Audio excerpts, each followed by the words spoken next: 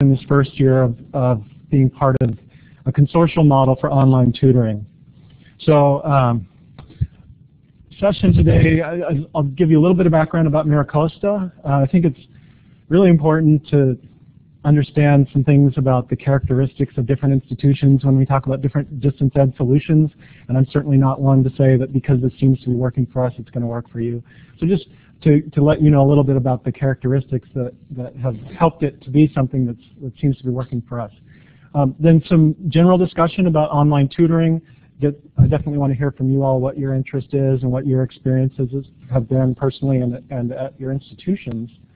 Then I'll get much more into some specifics of the model that we've started using, show you a lot of screenshots of what the eTutoring platform looks like, and talk about how the consortium works, and talk about how we actually decided to go with it and some of the process of implementing it.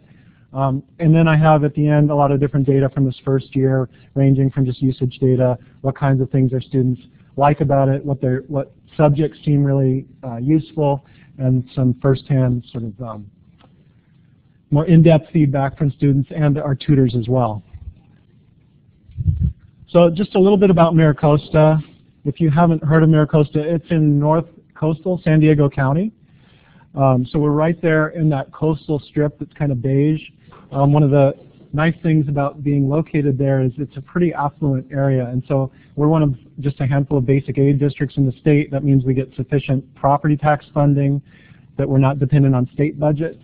So we have a lot of resources at hand and kind of a history of being able to sort of get what we need, get what we want to serve students. This is one of the newer buildings on campus. We're actually way overdue to have a bond and pass that bond. We tried the bond this fall and it failed. So as a campus, we're actually kind of constricted. This building is the library information hub that was built about 10 years ago. And on the first floor of this building are the 3 primary tutoring centers on campus. So they're well integrated within the library. And my office is up on the 2nd floor, Office of Online Education. So it's kind of a nice central spot, and I have a good working relationship with the tutoring center directors there.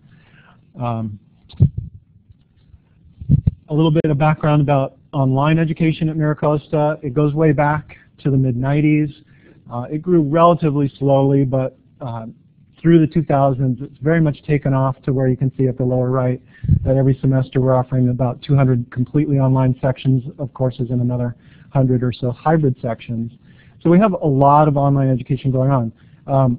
Our first sub-change proposal was in 2009, and we threw a lot of courses into that. I'm working on one right now to do about another 30 programs that are available, at least 50% or more online. But we still don't really advertise any fully online programs. So that's not been our emphasis at all. We've just grown very organically over the years.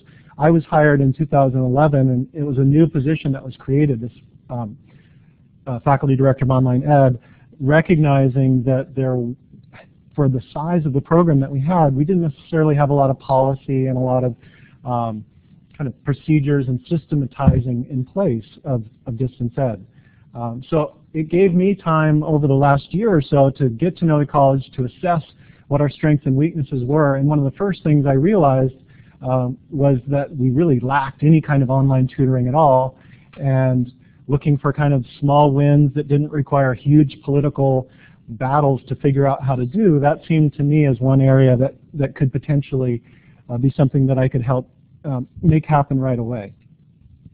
Again, just one more little bit of data about MiraCosta course enrollments. You can see the yellow is non-DE, the blue is DE, so this is just individual course enrollments over time. So even in the late 2000s, when a lot of people's budgets were declining, we were able to grow our overall course enrollments, and the DE course enrollments have steadily grown from 6-point-something% back in the early 2000s to over 20% of all of our course enrollments at this point are DE course enrollments. That's again without really trying to target fully online learners and fully distance programs. It's just a convenient part of education for a lot of our students. Sorry, that thing got flipped sideways. This is an org chart, and not intended to show you the entire thing, but just to show you where I sit in the org chart. So I report to the Dean of Academic Information Services, who reports to the Vice President for Instruction. The Dean of AIS oversees the library and all technology, so instructional technology, business technology, everything. So that actually works out pretty well for me in online education. I have direct relationships with people that manage the servers, that manage classroom technology. The library resource folks are all people that I have really good working relationships with and have great access to. I just have one direct report, who is the person that is primarily responsible for working with faculty on the support of Blackboard and other online technologies. So it works really well, I think, for me and for the organization to have me there. This is just a picture of our tutoring area in the library on that first floor. Our writing center is kind of back to the back. This area right here is called our Tutoring and Academic Support Center, which does supplemental instruction and one-on-one tutoring for most of our subjects. And then if you were able to turn around and look the other way, you'd be looking at the Math Learning Center, which is run by our math department and obviously is really focused on math. There's a lot of interesting political history in our tutoring centers. I don't know how many of you, I'll ask you in a minute, how many of you have direct connections with tutoring centers, but it seems to me not uncommon that when you have multiple tutoring centers, the relationships are not always harmonious, and the direct reports of our different tutoring center directors have changed over the years, so they all kind of report in different directions, and there hasn't necessarily been a strong sense of shared purpose, even though they're all in one place. So that was part of my political challenge in trying to get online tutoring going. I'm just going to back up for a minute and talk a little bit more. So, hello, welcome.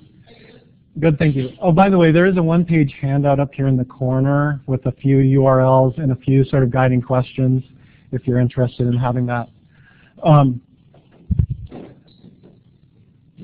So just a quick reset for the people that are walking in. No problem for being late. I know that lunch was late and all, but I'm Julius, Faculty Director of Online Ed at MiraCosta. I've just done a little bit of background about MiraCosta itself as an institution and some of the tutoring background of what's gone on at MiraCosta. And just one final catch-up piece. We have 3 primary tutoring centers that are co-located in the library: a writing center, a general tutoring and academic support center, and a math learning center. And what I was just saying is, as we kind of reset there, the tutoring center directors have a working relationship, but they're not necessarily always on the same page with each other. And for me, coming into the situation, the Tutoring and Academic Support Center director was the one who really reached out to me and said, look, we've been trying for years to figure out this online tutoring thing. Can you help us figure it out in some way? And so he was the person that I had a real primary relationship with. Yes?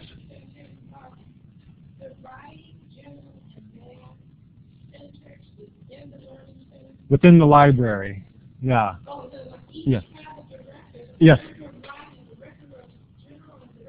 Yep. Yep, and they're all like me, a faculty director. So they're full-time faculty who are on non-classroom faculty. That's their full position, is running those centers. MiraCosta has a lot of faculty director positions, which is kind of unusual, I guess, for community colleges. We don't have a lot of associate deans. In fact, I think there's only 1 or 2 associate deans at all. Rather, we have faculty directors that are in a lot of those kinds of positions. So as I started working with the task, the Tutoring and Academic Support Center director, and brainstorming and hearing from him about past attempts to offer online tutoring, I did talk to the other directors, but not as much as I probably should have. Anyway, this is kind of leaping ahead a bit, but this is a web page that I created in the process to try to create sort of a unified landing place, because there was nothing like this that spoke to students about the range of academic support services at MiraCosta.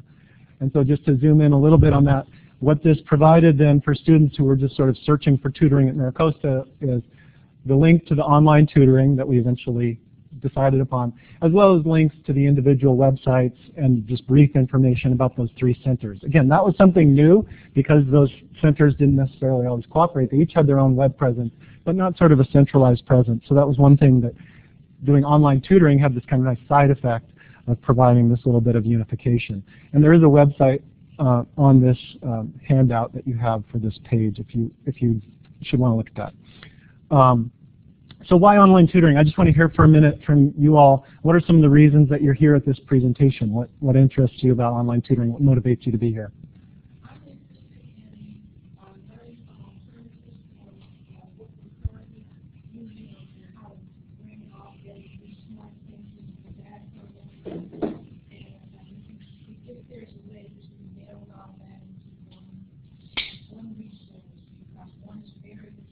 Right.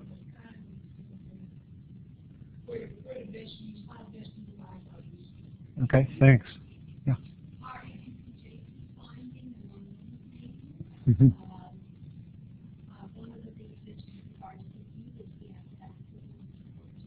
Yep. Yeah.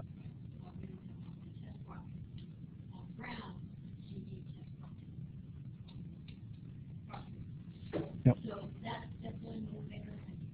Two, trending it for your permanent organization to rethink how to couple different services.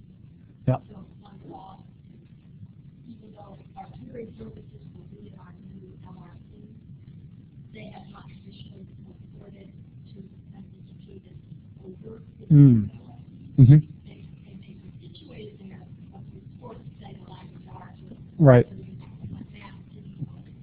And there's some thought in having a learning services team, having all the services integrated into one. Yeah. Yes.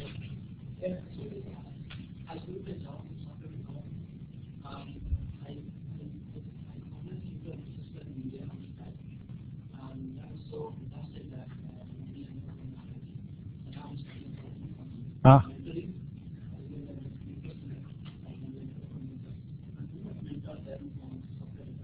Hmm.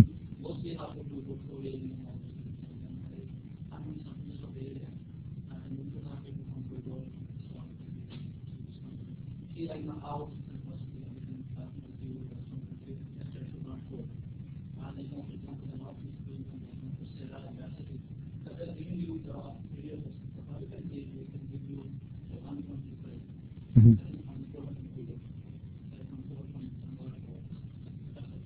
Okay, thanks. Yeah.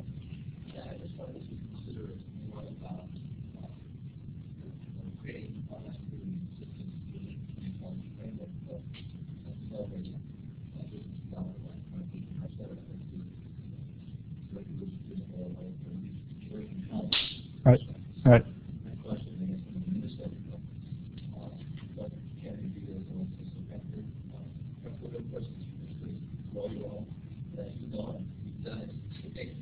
Yeah.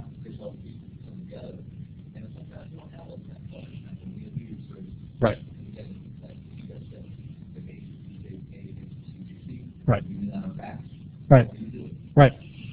So that's a good segue. Let me keep moving. So I think one of the other things that didn't necessarily come up here, but is a good question for you to consider as you're thinking about online tutoring at your institution, is it because you need to have tutoring for your online students?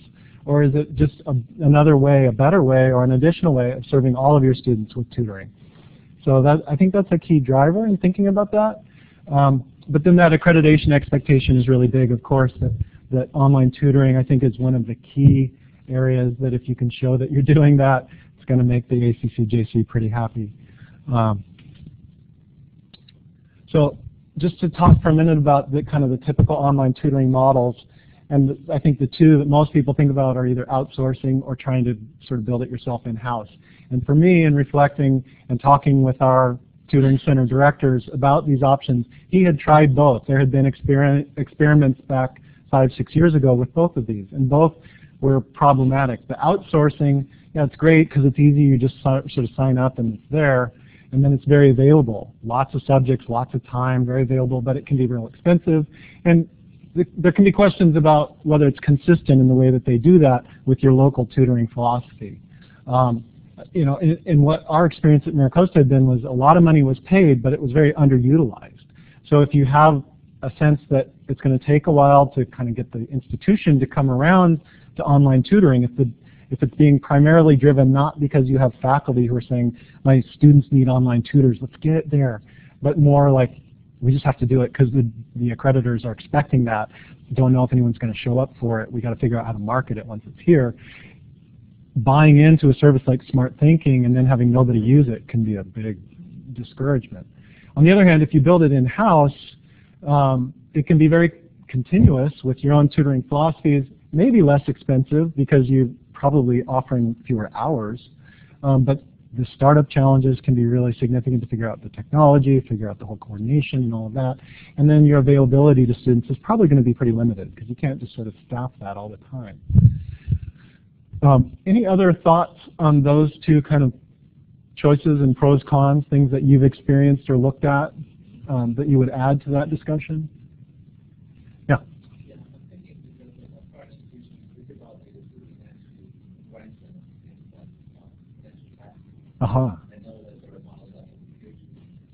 Right. Yeah. Absolutely. Right.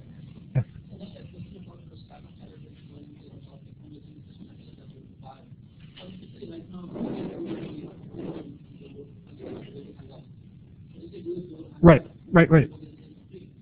Correct.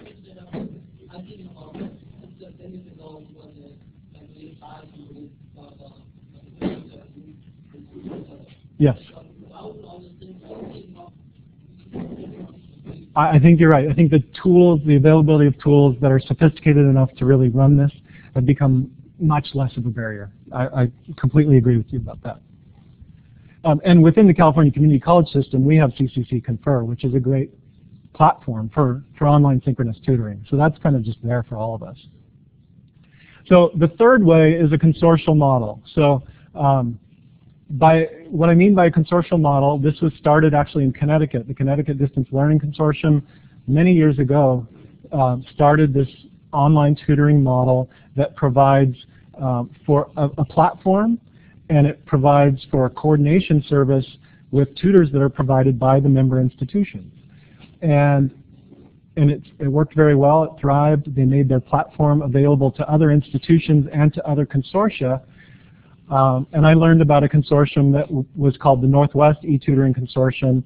It's really run out of the state of Washington, and the State Board for Community and Technical College Education up in Washington makes it available to all community colleges in the state of Washington.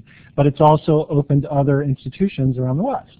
And so the great things about that is it's relatively easy to implement because it's all sort of run separately and coordinated separately. There's very little that you have to do at your end.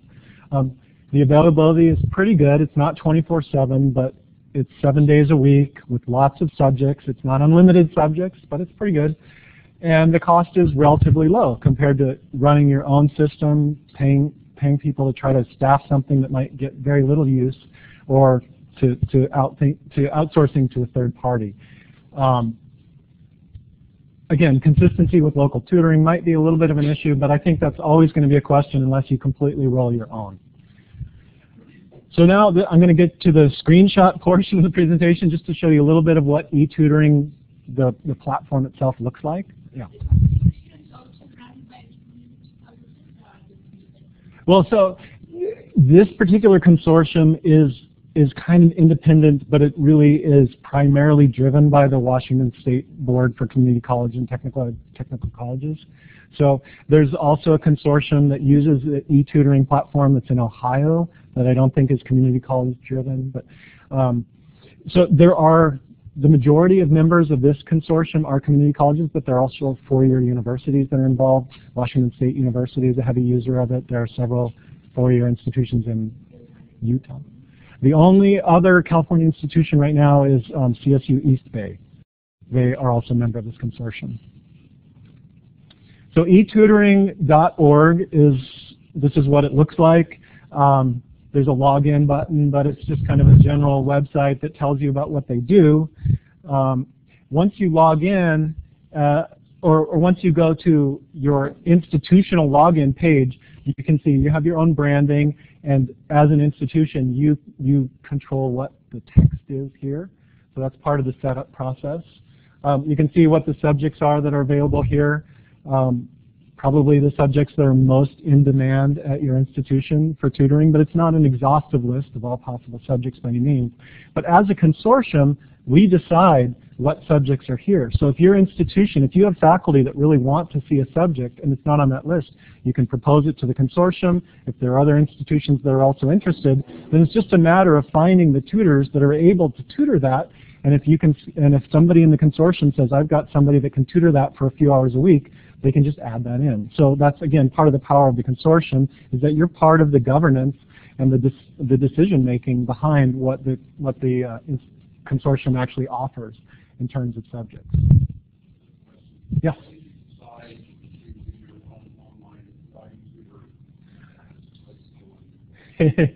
Yes, so I do need to kind of spin that yarn for a little bit.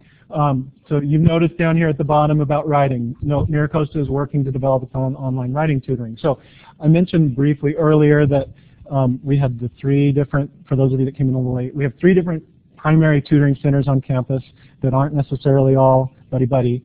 I worked mostly with the Tutoring and Academic Support Center, which is the general tutoring, but we also have a writing center and a math learning center. I probably went too far in the process before involving all of those folks. I was working mostly with the task director, and he was very enthusiastic about this. And when I went to the other directors and said, look what we're doing, isn't this neat? We're going to provide online tutoring, and hope you like it. I kind of realized that the Writing Center folks are very particular, and probably that's true at most institutions, but Writing Center directors very particular about their methodology and how they provide feedback to students, what their approach is, what they think is best in terms of how you structure your appointments and how you give feedback and all of that kind of thing. And our Writing Center, in fact, has actually been for a while working toward offering their own online tutoring. They had a process that they've been developing, and when they took a close look, and I'm going to show you a couple of screenshots in a minute, of what the Writing Center pedagogy is for their online writing, they were not thrilled about it. They didn't think it was as bad as some other things they've seen, but just not thrilled about it. So we chose to kind of downplay that, not make that a big part of what we were pushing, knowing that our Writing Center was working towards offering their own, and they actually will, starting this fall, they piloted this spring, it went pretty well, and they'll have a full-on service this fall. And I've been working closely with them to help them get their processes up and running as well. So that will just be complementary. We don't lock people out. There is actually no way that you can lock our students out of Writing Center. And again, this is part of what I will touch on at the end, but part of what I want to do is get better at figuring out there may be certain types of students or certain situations where we will want to point them to this Writing Center, so we almost need kind of like an entry point that helps students make decisions. What kinds of questions do you have? What's your turnaround right now for the need that you have? And if it's this and this, you might want to go do the online Writing Center. But if it's this and this, you should really make an appointment and come in and see somebody in the Writing Center on campus. And of course, if you have fully distant students, this will always be the best choice for them because they don't want to come to campus. But we don't have very many students that are fully distant students. They're mostly local. They just take a few online courses out of convenience. Yep. So we do have faculty that keep saying, computer science, can we please have tutoring for that? Kinesiology is another one that our faculty have requested.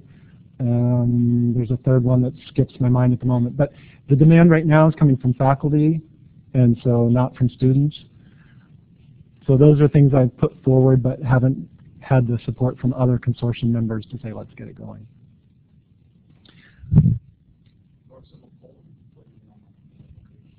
Right. Yeah, we could do more. We could do more with that, and we'll talk about the kinds of feedback that we get from students.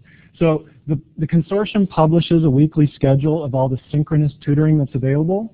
And I know it's probably hard to see all the details, but it's just by week, by subject, and it actually has the name of each individual tutor and what time they'll be available. So some students that really like the synchronous tutoring may develop sort of relationships with particular synchronous tutors they like, and so they'll really look for those tutors. Others are just like, I need help now, is it available, and they'll figure it out. So you can see that on the weekends there's a little bit less tutoring in some areas, but even the math coverage is from 6:30 a.m. to 11 p.m. on Saturday. Math is definitely the highest demand. I'll show you some data on that in a minute. And everything else is not like huge availability, but there's a little bit every day. So if you have a need, you can find it and get it.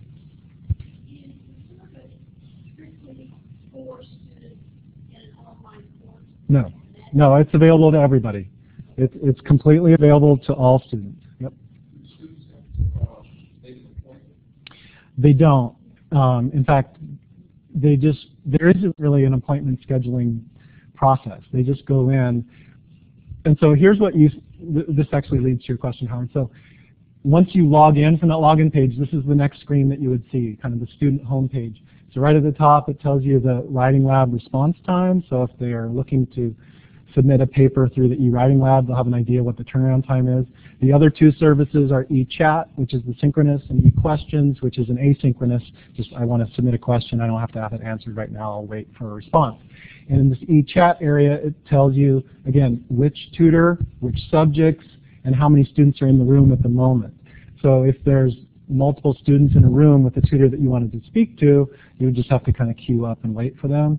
But you're welcome to go in the room and try to eavesdrop on what's being said. But you can't really set a time to come in and have a set appointment. Yes?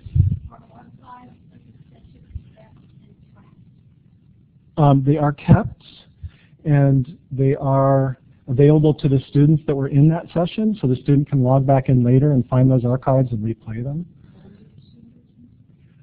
Yeah, I don't think they're available to, yeah.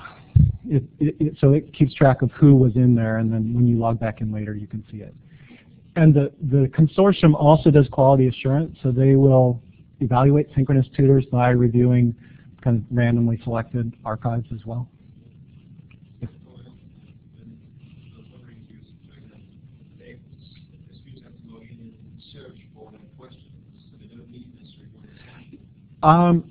Yes, I believe that when you do the e-questions that it does do a little bit of pattern matching when you submit the questions to give you possible answers. I'm not certain about that though, that's a good question. I think that's there. Right. Right. Right. That's a great question. I'm not certain, I think it does, but I'm not sure. I teach economics, and sometimes when I'm trying to converse with a student on an email, it's just not working, and I'll say, send your phone number, and I call them, and then having that verbal conversation, I can really right. try to concept to them and get a better understanding of it. Is there any... Right, so that's a perfect segue. So I'm going to visit each of these services just so, again, screenshotting, you can see kind of what it looks like. So the first one here is eChat. So the eChat service in eTutoring uses the Adobe Connect platform, which is a lot like CCC Confer. And so this is where you could have live audio conversations. You can use the whiteboards.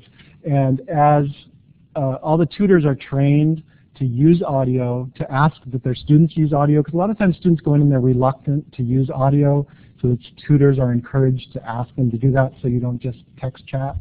And then as an institution, you provide your tutors that are participating in the consortium with a tablet, so that with a graphics tablet, a Wacom tablet, so that they can use this whiteboard just to write really efficiently and not have to kind of try to use a mouse to draw things out or write things. So that's the eChat platform. And yes, those sessions are recorded, as we mentioned. And on the back end of eTutoring, there is a fair bit of data that I can go in as an administrator and review. It's a lot, but it could be better. So on the back end, I can look at how many eChat sessions have gone on. It will show me my students' names, which tutors, how long those sessions lasted. By the way, if the session's less than 10 minutes, it doesn't really get recorded or count against your institutional usage. The one thing that it doesn't tell you here that's kind of disappointing is what the subject was. So it's hard to look at which subjects are most popular for eChat. And that's something that the Consortium knows would be nice to try to figure out how to include.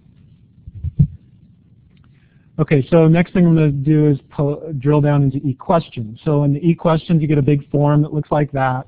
The top part of the form asks you, what subject is this? So this does give you a report on the subjects that are most popular. What's your course name, textbook? Where in the textbook are you? And then your question topic. So I think that's where, based on your question topic, that it does a search on the database right at the time of submission. I'm not certain though. And then so not only what is your question, but also what steps have you taken and where are you having difficulty. So it really tries to elicit a lot of information from the students so that the answer can be as precise as possible. And on the back end then I can get a similar kind of report where it shows me who submitted the question. It does tell me what subject the question was in, the tutor that responded, how long did it take for the response to be given. Yes?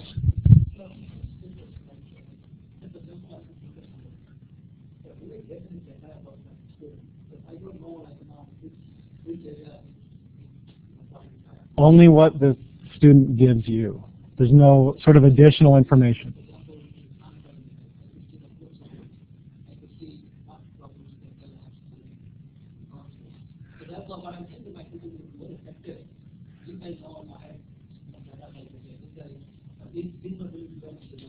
Right. Right. Well, this is different from Khan Academy in that there's no exercises or anything that's associated with the platform. It's purely a platform where tutoring occurs.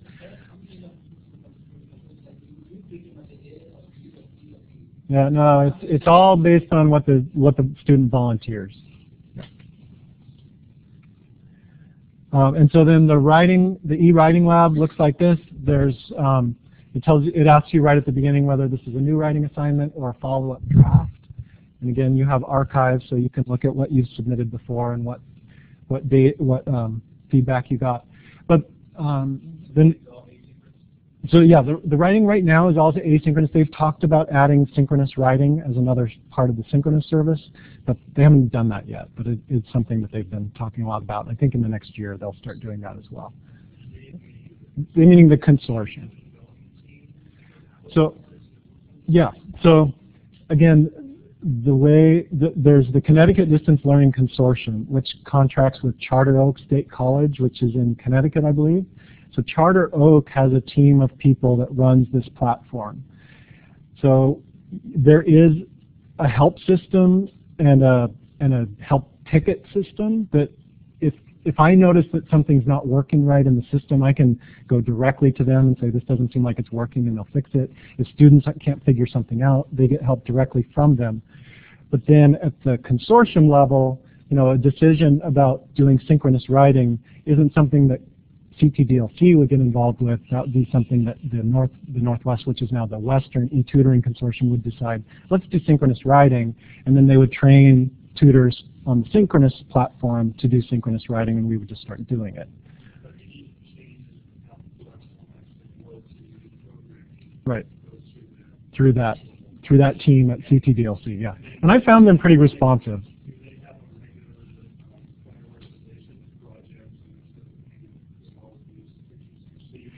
I think they make that available at the consortial level. So there's one person who's full-time executive director of the consortium, and she would have insight into that. I don't think that we as just a member of a consortium have access to. But I can tell you that there have been times like when I've done the batch upload and things fail, and I'm like, that shouldn't fail. I can get them to fix it within a day just through direct interaction with them.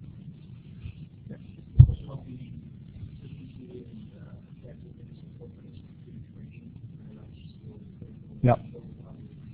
Right. Right.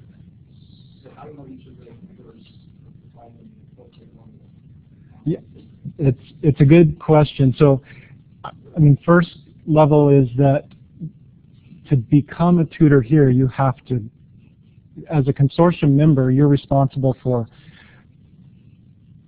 providing tutors that are already trained locally at your institution. So there's a certain level of trust, as there would be in most any kind of consortial model, that your partner is trustworthy in doing the right thing. And then there's a second level of training, whether if they're doing writing tutoring or whether they're doing synchronous tutoring, that once an institution says, here's the tutors that we have that are going to be participating, then there's another layer of training that at the writing level is a lot about making sure they understand the kinds of feedback and pedagogy that's expected. At the synchronous tutoring level, it's much more about using the tools and making sure that you're using them to the full extent, using audio, you understand how you use the whiteboard and so on, much less about how do you actually have conversations with students and elicit, appropriate levels of input so that you can give appropriate kinds of feedback without solving their problems for them and all that kind of thing. It's kind of assumed that they would be coming with that already. But again, there is also a quality assurance layer. So there are quality assurance people in the consortium as well as the executive director who are reviewing the feedback and the answers that are given all the time and providing that feedback to the tutors. So if they find a problem, they'll coordinate them with the tutoring center person back at that institution where that tutor's from to try to figure out what's going on with that particular tutor.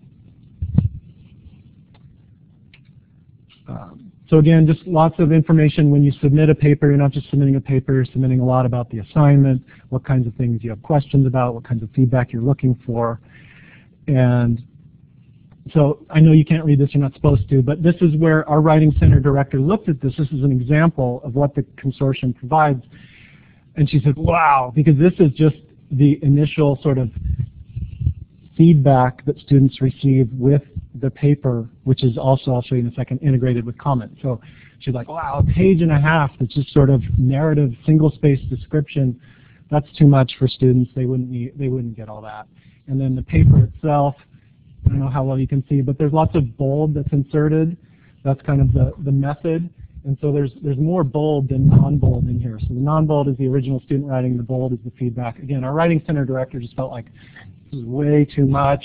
Our students wouldn't really respond that way. That's not how we would go about doing it. So our homegrown writing online support that's starting up is actually all video-based. So the Writing Center tutors will basically just talk through things, and they feel like that'll be much more effective, and I think it's a really good way to go. We've had very positive feedback. We do use Turnitin. So would they video it? They won't. No. Our Writing Center folks are actually kind of anti-Turnitin, so they definitely wouldn't. And I don't think they ever would unless they would have to coordinate with the instructors of the class, because I think they would see that as an instructional decision, not a tutoring decision. Yeah, so we provide tutors to the consortium that are already trained and doing tutoring through our tutoring center. So, well, you mean they are tutors? Right. If we didn't provide writing tutors because we told them we're not really going to be sending students to your writing tutoring, so we're not going to provide writing tutors either. So we provided tutors for synchronous subject areas, but we didn't provide any writing tutors. Yep.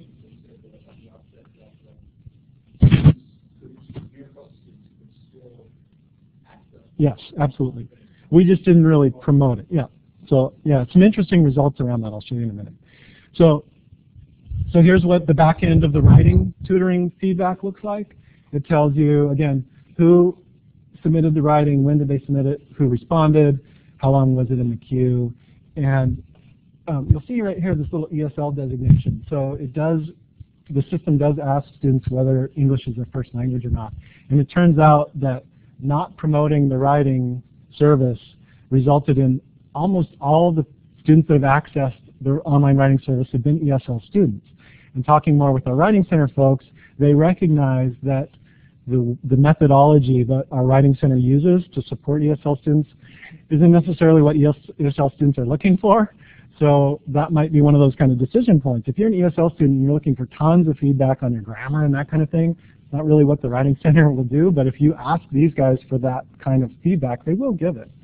So interesting that our ESL students have really sort of figured that out and have taken advantage of that. So again, just on the back end, the reporting mechanisms, you can get kind of a summary report of what e-questions are, what subjects are being asked in the e-question, what the length of time people are using up the e-chat, and how many people are in e-writing. So there's again a lot of reporting tools. A lot of it's pretty good. Some of it could be a little bit strengthened. And and so then also part of what is built into the platform is after every student is done with their e-tutoring interaction, the system will send them an email saying, here's a quick follow-up survey. All they're asked is on a helpfulness scale of 1 to 4, how helpful was it, and do you have any open-ended feedback? That's all there is to it. Yep. Right, that's for the spring. Yep, for the asynchronous e-questions. Yeah. For the yeah. So yeah, I'll show you more data that's easier to read in a minute on this stuff. So we get that feedback if students take that survey. We know how our students are feeling about the helpfulness of this. And so, okay, let me just back up and give you now a few more kind of details about costs and things. So the Western eTutoring Consortium, you pay a $3,000 annual fee, and the first time you join, there's a $1,000 startup fee.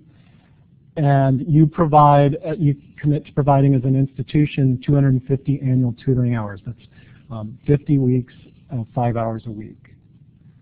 So for us, we pay our tutors $11 an hour, so that comes out to like $27.50 a year. What you get in return for that is 600 tutoring sessions. So they don't measure time, they measure in terms of sessions. So a writing paper carries the same weight as an online chat session that lasts longer than 10 minutes, carries the same weight as an asynchronously submitted question. And that's either parceled out in terms of semesters, 200 times 3, or quarters, 150 times 4. If you exceed that quota, which we did this spring, we went past 200 for the spring semester, then you will add $500 to your next annual fee, but then you also have to double your tutoring hours. So the one thing that, the downside of that model is it doesn't scale to a really high level very well. So Pasadena City College was very interested in this because they were using Smart Thinking and paying tens and tens of thousands of dollars to Smart Thinking. When they started looking at Western eTutoring Consortium, though, they realized that they were already using Smart Thinking at such a high level that they would have, that under this model, they would have to provide so many tutoring hours that in the process of telling Smart Thinking, you know, we're looking at this consortium, they got Smart Thinking to cut their price in about half, and it came down to almost the same level. So I think the consortium might need to rethink how they scale this way, way up. But it also then provided them a bargaining chip with Smart Thinking as well. And they ended up deciding to stay with Smart Thinking in the end because Smart Thinking does provide 24/7 and a little bit broader services once that dollar amount came pretty close. But I think for most of us that don't have that level of usage, this is quite a good deal. Yep. Uh-huh.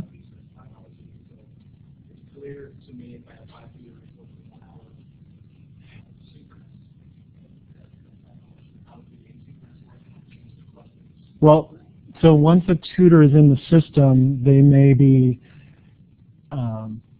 dedicated to spending time in synchronous, or they can have some time where they're assigned by the coordinator of the consortium that you're just answering asynchronous questions. I think they tell the synchronous tutors that if no one's in your room, you can go to the asynchronous queue and for your subjects and pull things off. But I think they do assign people to those queues dedicated to. So that's all something that the consortium coordinates. You don't really have to worry about that locally. We do 2 tutors for 2.5 a week. I think a lot of institutions just do a single tutor for 5 hours a week. I think it's really up to you how you decide to fulfill that commitment at your end. Yep. Are you eligible for a percentage tutor service?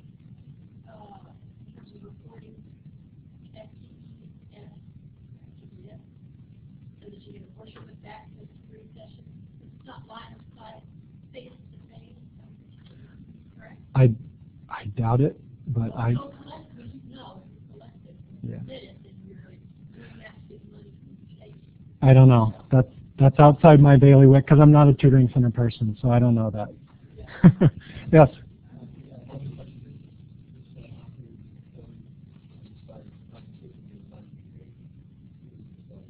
Right. So that's why I was saying this is $11 an hour, so that would be $27.50 a year when you do that calculation. In terms of the hours that you're asked to provide, how is that going to be done according to subject area? Right. So good question. Exactly. Right. So when you sign up, there's kind of a negotiation. So the coordinator will say, it'd be great if you could provide us tutors in these subjects. And you might say, you know, our tutors are really good at these subjects. And they might say, okay. Or they might say, can you really try again to find someone else that can do that? So there's just this kind of negotiation that happens. Are your tutors hired by the separate budget line item, or are they tutors that we all work study? These are all permanent part-time employees, is my understanding. Yeah, that's how our tutoring center is set up. They're not students, no. Yeah, they're not faculty. They're not adjuncts. Most of them are recent college graduates who are just either like they're in a master's program and they're just working part-time to provide the service. I don't know. That's a good question. Don't know. Okay, so I want to tell you just a little bit more about our process of making the decision here and some of the nitty-gritty and some of the implementation, just so you have an idea about that. Again, back to where I started, I was new. I saw this was a need from the accreditation point of view. We had a director who had tried some things out and was seeking ideas. We had administrators who had these accreditation concerns. And I went to a conference presentation right here in Long Beach last spring, the ITC e-learning conference, where I learned about eTutoring, and I just thought, wow, I'd never heard of that. That sounds like a great fit for us. And so we kind of ran with it.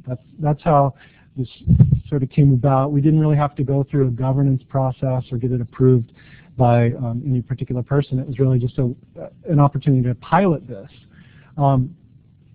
So we did a survey last spring. I ran a survey of students that had taken at least one online class and asked them some questions specifically about online tutoring.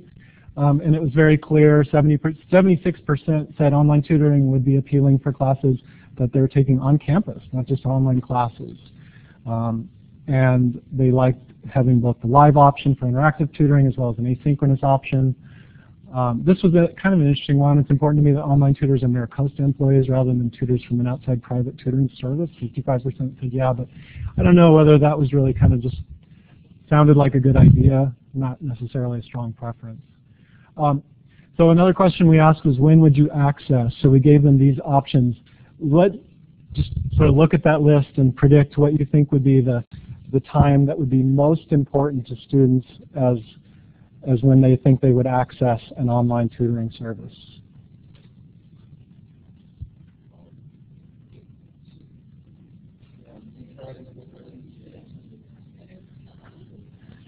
Okay, so here are the responses of what percentages said they would likely access at that time. Yeah, so Howard was right with the dinner time. I mean, I wouldn't really have expected that. Monday through Friday at dinner time was the most, and the middle of the night was the lowest. But you know, this isn't a huge range. This is a lot of people saying they would like to access it, you know, just about any time of the week, really. I mean, close to half the people said likely for almost all of the times. Okay, so then another question was, which subjects interest you? What do you think would be the highest on that list? Most people say math, and yeah, math was the highest. But you know, there's not a big difference in the distribution once you jump below math. They're all kind of in the 1/5 to 1/3 range. So again, that just tells you that students want, some students, a significant population of students want tutoring in a lot of different subjects. So, you know, the sort of the homegrown model where let's pick 1 or 2 subjects and offer it online, to me, then you're missing a lot of people that might like other subjects. So again, I had discussions with the task director. We had a student success committee that had basic skills initiative grant funding that they were doing internally. So we were able to get this up and running without spending anything out of our own budgets because that committee granted us the startup funds that we needed. So we were able to get on board right away. And then I had discussions with those other tutoring center directors. And again, I would say, if you do something similar, have that sooner. I did it too late in the process. So getting off the ground, the things, the steps, after you join the consortium, there's an initial setup process where the eTutoring folks set up your login page, and they give you the direct URL to that. And you've got to figure out how are we going to get that to our students. So you've got to put it on your website somewhere. We set up that whole couple of web pages with kind of information for students about online tutoring and its relationship to our other tutoring services. And then you've got to figure out who your tutors are going to be and make sure that they get trained, because the consortium won't actually enable access to your students until you've given them the tutors and your tutors have completed their training and are scheduled to begin working. So that can be a little bit of a holdup if you're trying to get started up and your tutors that you've selected kind of dilly-dally and get going. They've really got to get up there and get trained so that they flip that switch and it becomes available to your students. The other thing that you have to do is upload all your students into the eTutoring system. So we had to set up an extract from our student information system that was set up correctly, and then you've got to make sure that upload works. And there's always been a few glitches with email addresses that their system doesn't like that are actually legitimate that I have to get them to accept. There's some weird things like if your students actually were previously part of the eTutoring system through another institution, it won't reload them if they're using the same email address. Kind of bizarre to me, but it won't. So you have a few little things like that to just expect those hiccups when you start loading your students into their system. We did. Did you guys upload all your students? All. Yep. We just did a softball launch, so we didn't do a lot of publicity. We just kind of wanted to see how it went without making a big, huge splash about it right out of the gate. So we did a little bit of publicity. We targeted a few faculty members to let students know about it. The tutoring centers themselves had some little flyers that they put out, and they might inform students if it seemed like a good fit for them. But we kept it pretty low-key for the fall, just to kind of let things work out, and then we monitored how things went. Yes?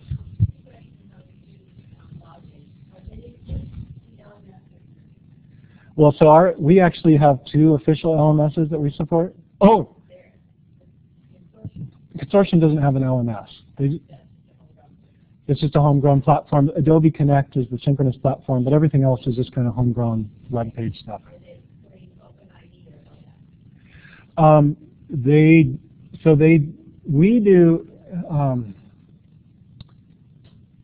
We wanted them to do Shibboleth because that's what we're doing for single sign-on, and they don't support that yet. So they do have a way of integrating with your course management system, and I can't remember what it is, but it wasn't something that we wanted to mess with them. We wanted to wait for them to have Shibboleth up. So they do have a single sign-on, but off the top of my head, I don't remember what it is. I don't remember. Sorry. So we built this web page, got students to come in. That's also part of the web page is just a screenshot that shows what's available to students, gives them a little information about how to use the system. I used to have to screenshot the weekly schedule and add it to our website, but they've built it now so that it just feeds into our website, so that's really nice. So second semester this spring, we had enough success indicators from the fall that we expanded our publicity this spring, and the biggest thing that I think made a difference this spring was linking from our course management system. So we have links. We have kind of an announcement that's always close to the top of the list in the announcements in our course management system, and that has really led to a big jump in usage. So here's what the eTutoring usage by week throughout the year looked like. This is winter break right here. Here's Thanksgiving. Here's spring break. We had an article in the MiraCosta, which is a campus-wide newsletter that was really our only spike in the fall. Right here is where we added eTutoring to our course management systems, and that really led it, to take off. So, Just this year. Yep. So again, here's how our eTutoring usage of those 3 different services compares to the consortium-wide. Consortium-wide, the writing is by far the most used service because we've really downplayed it. It's our least used service. But the ESL popularity kind of jumped from fall to spring, and that led it to kind of get caught up as a proportion of our usage with the e-questions. For us, the e-chat, though, is the one that's really very popular.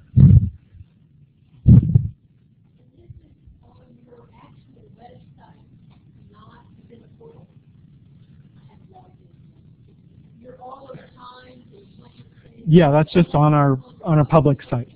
Yep. Yeah, but then to actually log in, you have to go to the eTutoring.org site and then log in. Yes, exactly. Exactly. Yes. No, so that's really one of my takeaways that I want to leave you with. So just popular e-question subjects, math and chemistry were in the top 2, but as was noted, these numbers are pretty low for individual subjects. What I want to note here, though, is just as the service has grown, the number of different subjects that people use at least somewhat on the e-questions is expanding. What I really don't know and would love to know is what the subject usage is for the e-chat, the synchronous service. Does it mirror this or is it different? Don't know. Our helpfulness, students think it's about as helpful as the consortium-wide. And then I have a bunch of open-ended responses on here that I don't have time to show you, but my PowerPoint's up on the portal, so if you're interested in hearing and seeing what our students individually are saying as well as our tutors, I would encourage you to look at it. I'm going to skip all this text and get to my last thing, which speaks to that last question, next steps for us. So as I've mentioned, I think more delineation and guidance. We've learned enough about what seems to work well for students, and with the online tutoring that we'd like to kind of begin to guide students. When does it make sense to use online tutoring? When does it make sense to say that's probably not your best option, come to campus? We want to increase publicity and especially reach out to faculty, because right now it's been like there's been emails that have gone out to faculty, but for the most part this has been student initiatives. Students have figured it out, shared it by word of mouth. We've had a few faculty who've really gotten excited about it. The jump in accounting usage from fall to spring, I think, was based on a couple of accounting faculty members that really pushed their students to use the service. But we want to find out more about faculty, and what I would love to do to research this is to start saying, let's identify a faculty member for a course that really pushes this and another one that doesn't, and see if we see some differences in outcomes based on that. There's also the question of supplemental online tutoring. So there's a company here at this conference called Link Systems that's trying to get in with us and with eTutoring, the platform, to say, you know, if this isn't quite enough, if there's additional subjects or additional times that you need coverage, we'll come in and provide that within your overall structure. So that's just something we'll keep an eye on. I don't think it's a big need for us right now, but it is a possibility to kind of have the best of both worlds, where you could have consortium, but if consortium isn't quite enough, you could add that. And then just keep on monitoring our usage and satisfaction. So we're out of time. Definitely feel free to follow up with me here at the conference over the next couple days. You can contact me, and I'm happy to discuss further with you offline as well. Thanks for your time today.